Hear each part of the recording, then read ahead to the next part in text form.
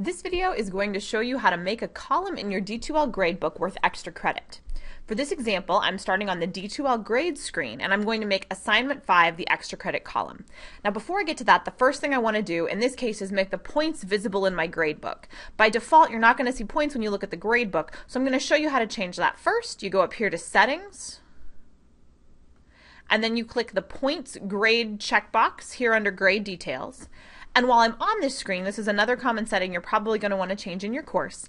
I'm going down to the Start Page Default Grades area, and I'm going to select Enter Grades instead of the default Manage Grades. Then I click Save, and then I click Close.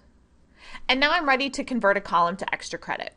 Converting a column to extra credit means that D2L will not count the points possible for this column as part of the overall class total, and it will not penalize students who do not receive grades in the column. There are several ways I can edit a grade column, but the easiest here from the Enter Grade screen is to use the drop-down menu following that column, here with this little arrow, and selecting Edit. Then on the Edit Item screen, I'm going to scroll down to the Grading area. Here's where I can make changes that enable extra credit scoring for this column. If I want this particular grade column to be solely for an extra credit assignment, not a regular assignment, I simply click the second box marked Bonus. Another checkbox option to note is this one that says Can Exceed. You can check this box for any regular gradebook column or bonus gradebook column, and if you check it, you're able to enter a grade that is higher than the total points possible for the column. So this is another way that you can set up extra credit in your gradebook.